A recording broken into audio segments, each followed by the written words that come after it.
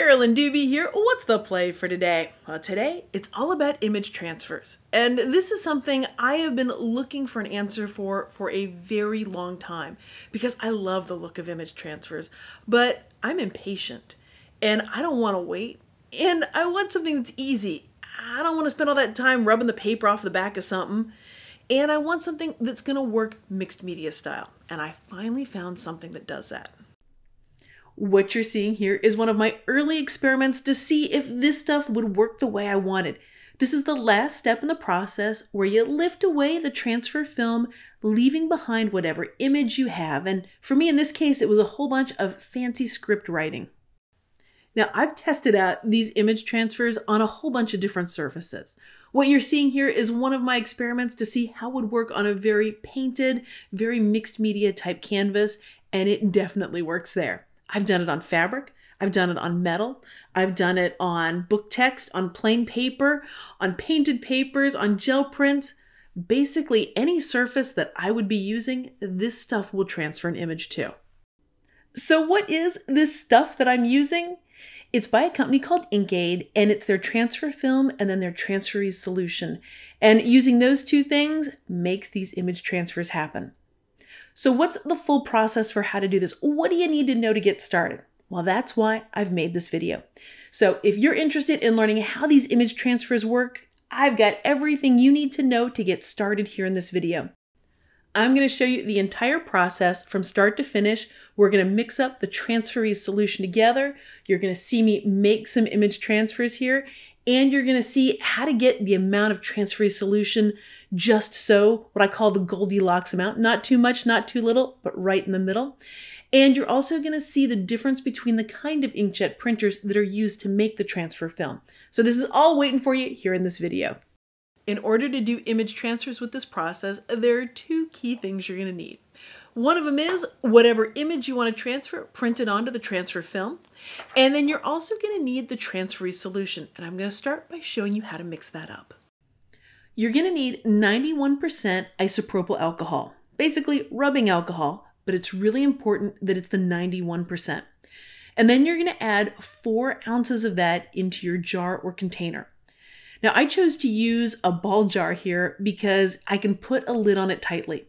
You see, we're mixing rubbing alcohol in with this, and that stuff evaporates, so that's why you want something with a lid so that it's not all going to evaporate while it's in there. And yeah, I'm measuring out 4 ounces here in this little glass, but I also could have used the side of the ball jar because it also measures out ounces on the side, but I didn't realize that until after I'd mixed this up. Now, once I've got my 4 ounces of the 91% alcohol in there, then it's time to add in the Tranferiez concentrate. And what you want to do is put 1 tablespoon of it in there. And this little sort of shot glass measuring glass thing that I'm using, once I use it with art supplies like this, it is no longer food safe. So just keep that in mind with anything that you're using with this process. And of course, keep in mind that this is rubbing alcohol, so that is something that's flammable, so don't do this near an open flame, and of course, keep things well ventilated while you're doing it. Then simply put the lid on the jar, and then you're going to mix things together. I like to do it simply by swishing things around inside the jar, making sure that everything is mixing together. Now, it's not quite ready to use yet because it needs to thicken up, everything needs to bond, do all those things solutions do, and that'll take it 3-4 hours. And occasionally just give it a little stir during that time while it's all combining and turning into that magic Tranferiez solution. Now, you might be wondering how I'm classifying this as something that's fast if I have to wait 3 to 4 hours for the solution. Well, the reason why I consider it fast is because you only have to wait for it when you mix up the solution. Now, anytime I want to use it, I can open up that jar and I go in there and I don't have to wait. So you only have this 3 to 4 hour wait when you mix it up. After that, then it's good to go. And speaking of that, how long is it going to be good in one of those jars? Well, on the InkAid website, they say 2 to 3 days or something about like that. And what I found for me is I get over a month out of it. And so that way I can just reach in there, do my 1 or 2 that I want, and then back on the shelf it goes. So what is it that I'm doing that makes it last so long when I mix it up in a jar? Well, I don't know for sure. but my suspicion is it's because I like to keep the lid on it all the time. As soon as I'm done using that brush, I try and get a lid on it so that none of that alcohol can evaporate. That's what I think allows it for me to last this long. Does that mean it's guaranteed for you? No, this is one of those variable things. It's going to depend on the weather, the climate where you're at, how much the lid is off, those kinds of things. But just know that on their website it says it's good for 2 to 3 days, but I've gotten a whole lot longer out of it. Oh, and you might be wondering what it means or what it looks like when it's no longer good. If it ends up becoming very cloudy, then it's not going to be good to use. And if it's clear, you are good to go with it. So whether it's 2 days, 2 weeks, a month, if that stuff is clear, you are good to go to make a transfer with it. The next thing you need to do is take whatever image, whatever thing you want to transfer and print it out onto one of the pieces, one of the sheets of transfer film. Now this stuff has a coating on one side, and that is the side that you want to print on with your inkjet printer. You want to print on that coated side because that coating is what makes the magic with the Tranferiez solution to make that image transfer happen. Well, after I was all done with this video, I actually had it edited and everything. I realized, hey, if you're thinking about trying image transfers, you might want something to print it out with, just to give it a try, see how you like it. So I've put together a sheet of images for you. So if you're thinking about experimenting with image transfers, you've got something to start with. And I'll send that to you. I've got a link down below so you can have that sent directly to your inbox. So let's do one of these things. I'm going to take this image of these 3 kids and I'm going to transfer them onto this gel print that I've got here. Basically a piece of painted paper.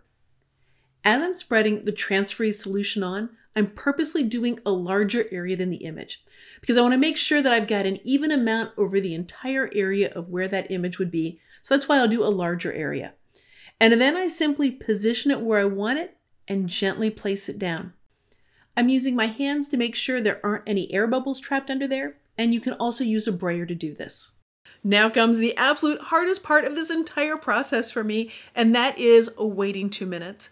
And it's not that it's that long of a time, it's that I'm terrible about gauging time. So I have to remember to set the timer on my phone so I know when it's been about 2 minutes.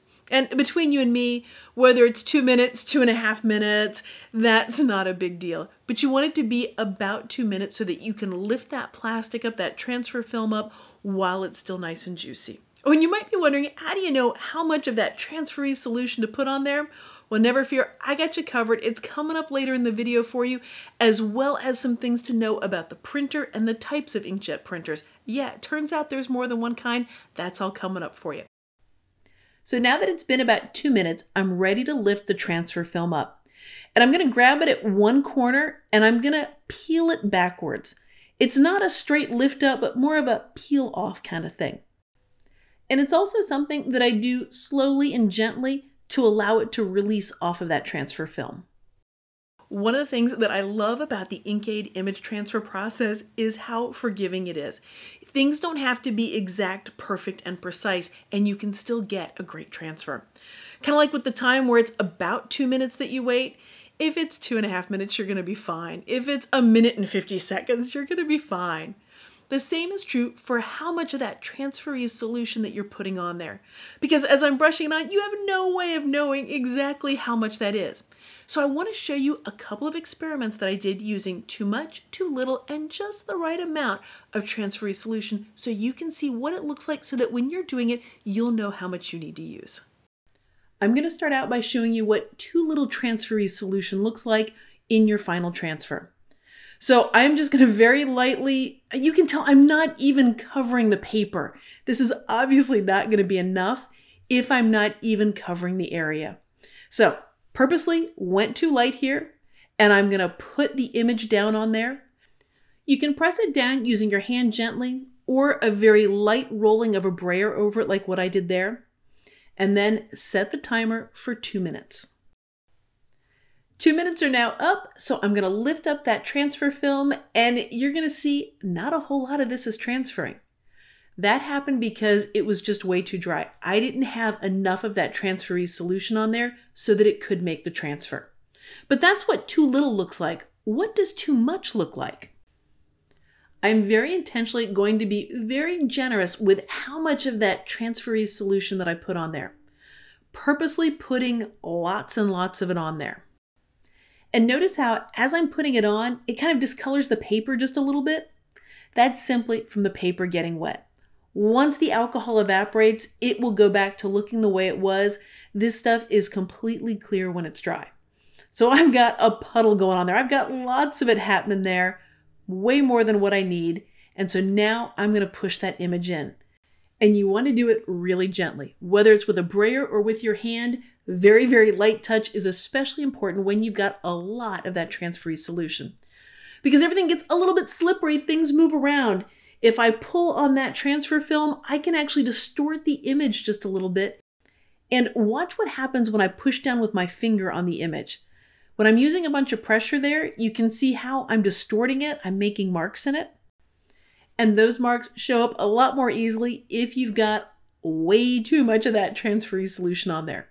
That said, it's also kind of fun to play with and intentionally move some things around. So if you like having that distorted kind of, melting kind of look, this is a great way to get that to happen. I'm going to set the timer for 2 minutes so I know when to come back and lift up that transfer film. And I'm also going to mess around with this a little bit because I really like that sort of squished paint kind of look to it. By simply using your fingernail, a little bit of pressure, you can slide that ink around when you've got a generous amount of that Tranferiez solution under there. Well, now the 2 minutes are up, so I am going to pick one corner here and I'm going to gently and slowly peel it back. And when you've got a lot of Tranferiez solution, I found it actually transfers fairly decently. The biggest drawback to a lot of it is that you have to be careful about things moving around or getting too mushy or sliding. But in terms of actually getting the transfer, too much works pretty well. So now let's talk about what I call the Goldilocks amount. The not too much, not too little, that nice middle spot where you get those great transfers. And what this means is you want to put enough of that Tranferiez solution on there that you cover the surface. You got to be able to do that.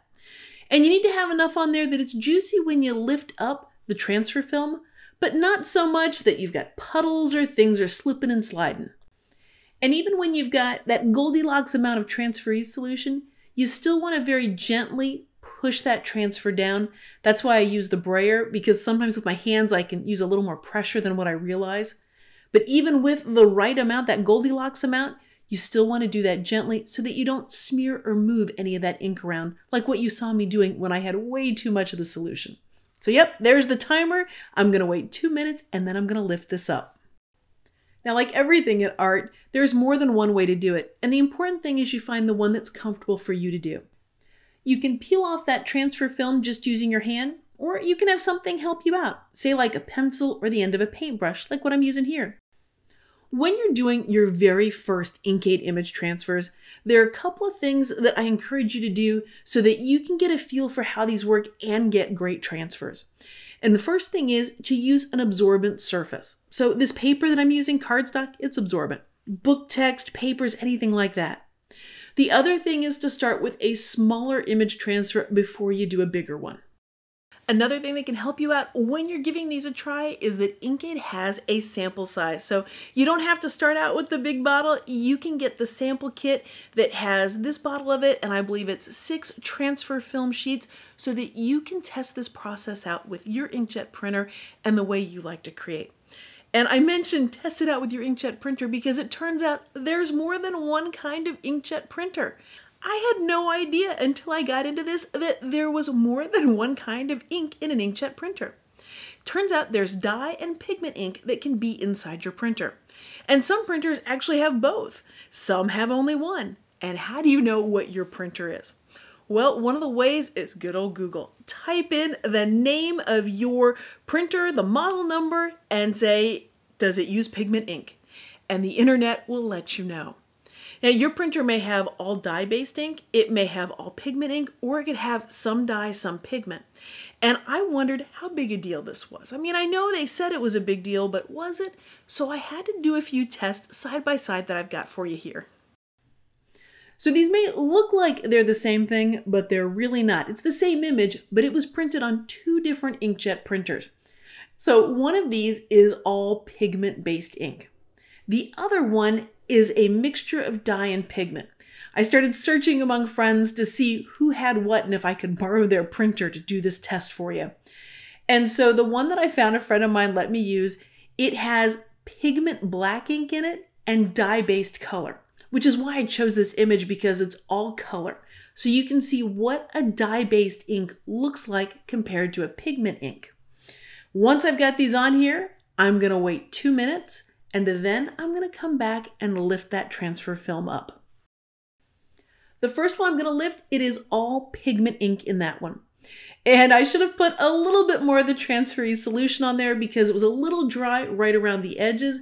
That's why it's not completely transferring there, but that has nothing to do with whether or not it's pigment or dye ink. That has to do with me not having quite enough of the solution around those edges.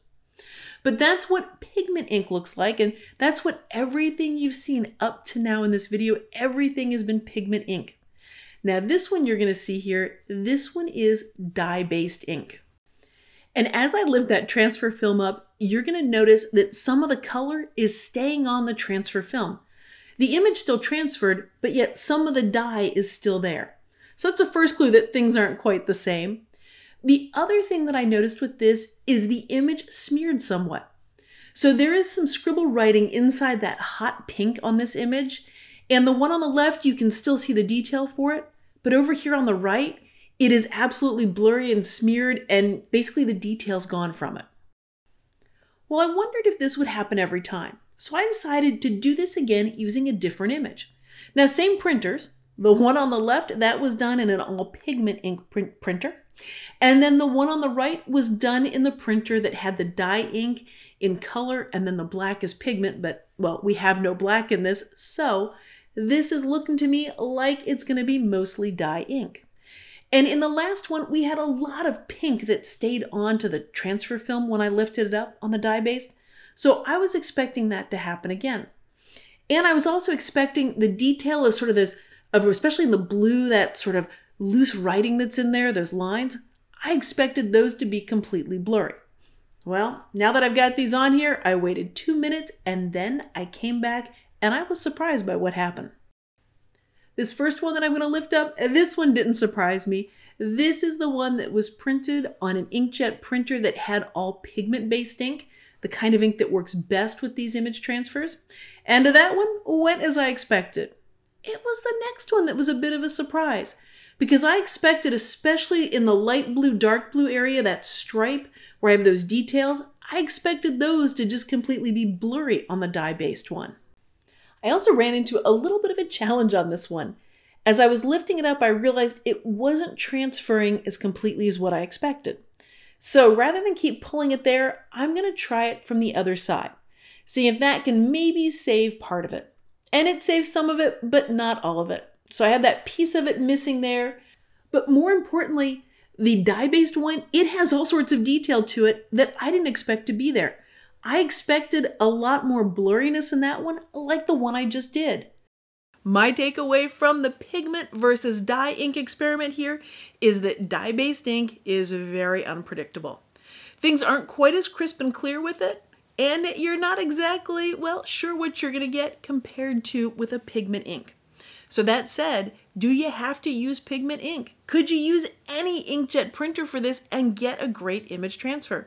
Quite possibly. And you won't know until you try it with your printer to know for sure in the kinds of images that you like to do. And that's why I think it's so great that InkAid has that sample size so you can buy the sample kit and test it out with your printer and see how it works for you. Now, I know this has been a long video, but I wanted to get all this information in for you here, so if you were thinking about doing the InkAid image transfer process, you would have all the key information so you could decide if it's something you want to dive into.